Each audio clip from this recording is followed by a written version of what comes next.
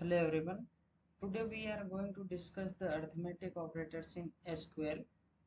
So, basic arithmetic operators in SQL. Arithmetic operators are used to perform the mathematical operations on values in queries.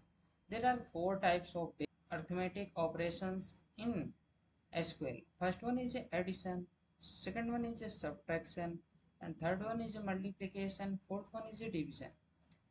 So, addition operator add two or more values together. So how we write the queries? Select column 1 plus column 2 as sum result from the table name. Subtraction operator subtract one value from another. Select column 1 minus column 2 as difference result. Multiplication operator multiply two or more values together.